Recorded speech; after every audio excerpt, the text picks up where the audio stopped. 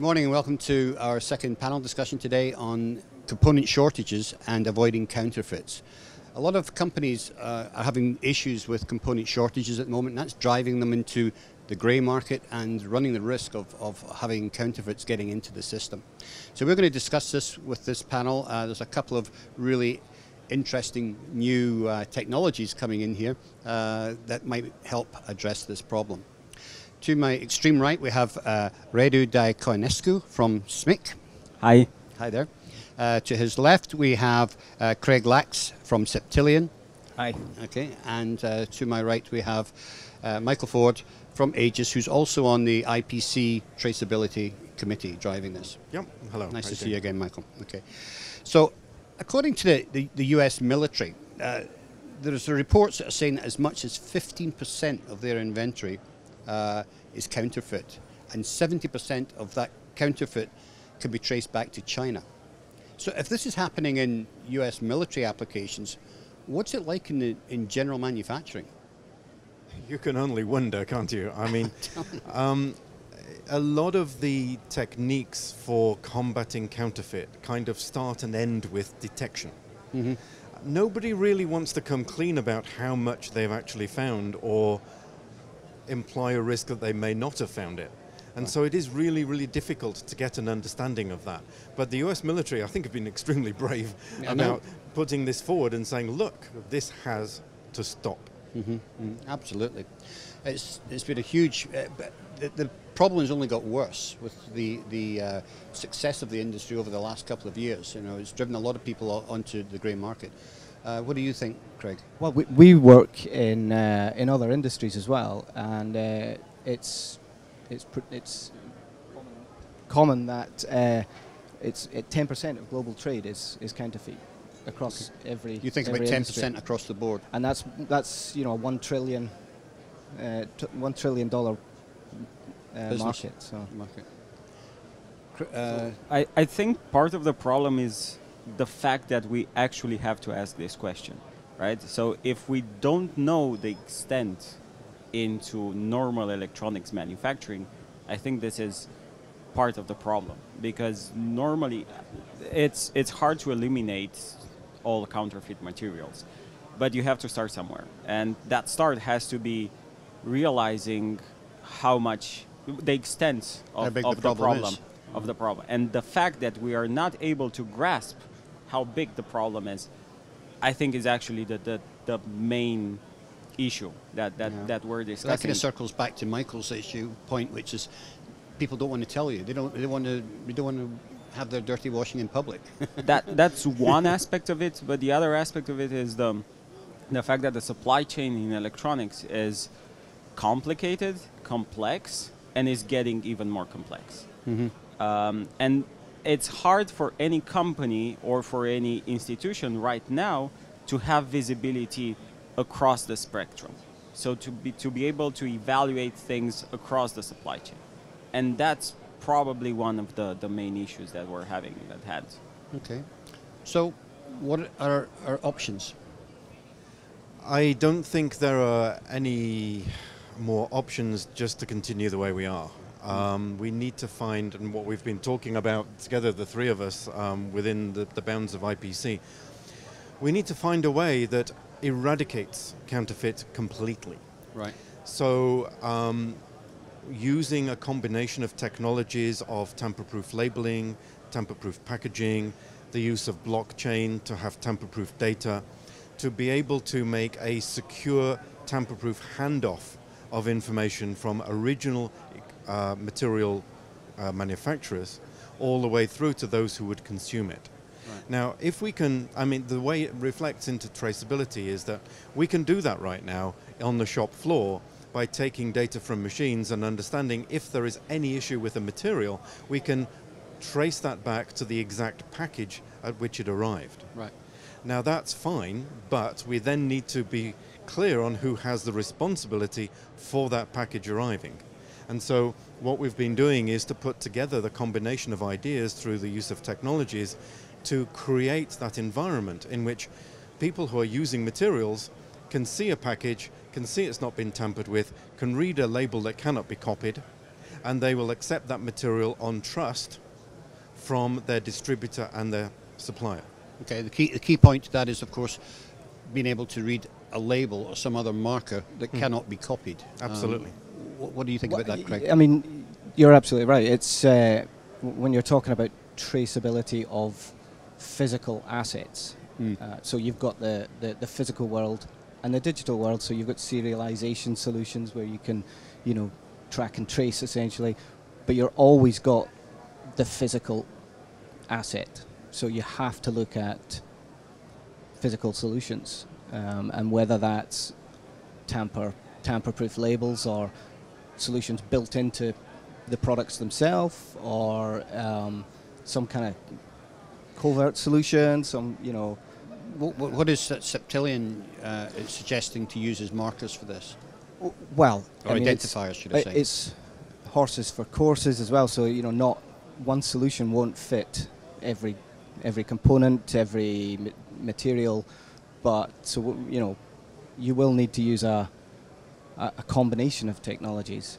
But our we're looking at a covert tagging technology that can be applied to packaging, labeling, and certain components, materials. Okay. So, Radu, what is SMIC working on? SMIC is a consortium of companies. So what is the consortium's approach to this problem? So we're essentially building a consortium of companies relevant for the value chain of, on one hand, the electronics industry, and on the other hand, the whole product design and manufacturing. So we plan to go also into additive, CNC, and other types of manufacturing. But we are building this consortium is because we think that the problems that we have at hand are too big for one company to solve, regardless of how big that company is or how much leverage that company has in the industry. It's just from a one company perspective, you cannot push change throughout the supply chain. And that's where the whole, the consortium idea came into place, and also working with IPC, because IPC has, let's say, the oversight over the whole industry and can see and can impose some sort of best practices in a non-biased way. Right. Once you get the methodology agreed, basically you need to then encapsulate it in a standard, so that everybody's working with the same rule book, basically. Exactly. Yeah, it was interesting in the meeting that we had yesterday. It's clear about how much concern and interest there is about the ingress of counterfeit materials and how helpless people seem to feel. So what we wanted to do in the meeting was to bring guys like these two guys together with their examples of technology. I mean, the packaging here, we've got little fibers embedded within paper. You light them up with a UV light and you can see this is like a fingerprint. Right. And there are other technologies as well that will work in different places. But we have the technologies right now. We look at blockchain. I mean, there are several people producing blockchain. We had a little demonstration about how we can track securely the movement of materials, even unpacking them, repacking them, consigning them. The information is there. And I'm getting too old to continue to talk about these kind of problems without actually finding solutions. Right. And I think that IPC, through things like CFX before it, are really in the right place now to start this new age of standards that are going to apply throughout the whole industry, not just of electronics, but well beyond. We have to start somewhere, and as you said, go step by step. Right. So here's the line in the sand. Here's the line that reflects the will of the market, that says we cannot continue without a standard and without using the technologies that we have to solve the problem that, if we don't do anything, is going to result absolutely, it's not just likely, it's absolutely certainly in a world-changing event. Yeah. Because we've got counterfeit products in military, in aerospace, driverless cars. It's not acceptable. Absolutely not. And so that's why we're driven to do it. It's a multi-billion-dollar problem. Exactly. Taking the topic of blockchain. Blockchain, obviously, you're talking about using that for the vehicle for transporting this data securely. Is that fail-safe? Not on its own. No. Not on its own. Okay. And you know, there's. I mean, it's cryptographically secure. It's a good digital platform. Mm-hmm. A good digital shared data infrastructure. Right. But of course, again, you're dealing with physical assets, and that's where we come in. You know. So, Radu, I mean, your group is also looking at blockchain as the method of transporting this data securely. So, I think this question about security has a lot of layers. So, a blockchain in itself, by default, is public, right? And that's one of the advantages, because being public, you can authenticate, you can manage, you can log data, and everybody agrees on universal truth, and then you can refer to that and see any potential conflicts. Now, from that, there are a lot of technologies and a lot of algorithms that can provide certain protections in certain aspects. So, to your question, yes, it is secure, and we can design, and that's what we're trying to do at SMIC, to design exactly the right pieces. So to define, for example, what data needs to be public and what data can be stored directly on the blockchain. For what data do we need to use zero knowledge proof? So zero knowledge proof is a concept where we can talk about certain pieces of data, and I can make sure that you know a certain secret without you revealing that secret publicly. Right. So those are highly sophisticated algorithms that come into place. So by defining this standard together with IPC, I think this is the place where we need to pay attention, and we need to think of, yes, here we actually benefit from having the data public, and having the public blockchain, because that actually ensures, if you have a public blockchain, you have a high number of nodes, it ensures a security, right? So the network cannot be attacked. Right. Or it cannot be attacked easily or cheap. Actually, I love the way you described it in the meeting yesterday, because, you know, let's say we had 100 people in the meeting. Everybody takes meeting notes. Right. One person decides to change something because they want to influence the result. But you've got 99 other copies that disagree with that. Now, blockchain divides the data up in the same way. And if 99 people think one thing and one person thinks something else, obviously you're going to go with the majority. Right. And that's as simple as blockchain is. Right. It's simply a matter that you cannot, tamper with the result unless you were to tamper with 51 copies of the truth. And trying to locate those and get into and hack into that is virtually impossible. Possible, right. Because you don't even know where they are. Yeah, and that's the main difference between a private and a public blockchain. Right, because in a private blockchain, if we decide to do, and that's coming back to the points I mentioned earlier, where a blockchain initiative has to be industry-wide. It's if you have a private blockchain, that is actually prone to attacks, because you have a certain company with its suppliers. That's a limited number of nodes. Right. However, if you rely on a public blockchain, that is infinite, used worldwide, and that has nodes everywhere, it's like storing copies of your data virtually around the world, right? So a malicious actor will have a very hard time to break into those networks. Now, other problems arise, yes, like what's public, what's private, how we ensure privacy of data. This is something extremely important for the industry, but it's manageable. Right. Okay. We're in very short time, so I'm going to skip to my last question here, which is basically, if we are successful in getting end-to-end security and encryption for materials, what is going to be the effect on the industry? Who are going to be the winners and the losers in this? Because there's a lot of people along that supply chain that this is going to touch.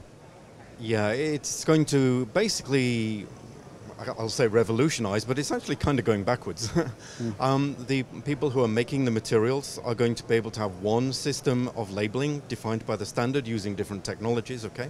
So fewer labels. Yeah, they're going to be able to define the exact information about that material, length, width, height, contents, all of that kind of traceability information. That flows securely then to the distributors. Now, the distributor will be able to subdivide that and still create secure packaging so that when that goes to the end consumer, there is that bond of trust between them. Now, that bond of trust goes back up the supply chain so that you've got a vendor of, let's call it chips, very expensive chips perhaps, and maybe their brand image is being affected now by their chips being counterfeit. Because counterfeit can be eliminated, their brand name does not suffer that loss of value. Right. Their customers are happy to continue to use more and more of their products. The distributors are now trusted by the suppliers.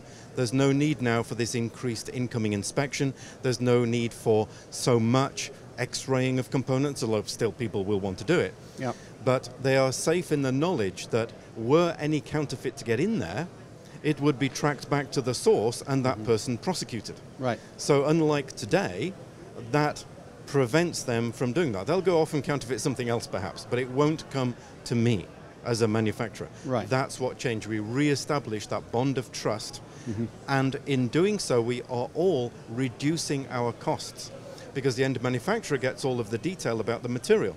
And so they save money having to re-engineering what is this material, what batch, what supplier, etc. So we're building into the rules the method for people to gain benefit at each stage. Right, right.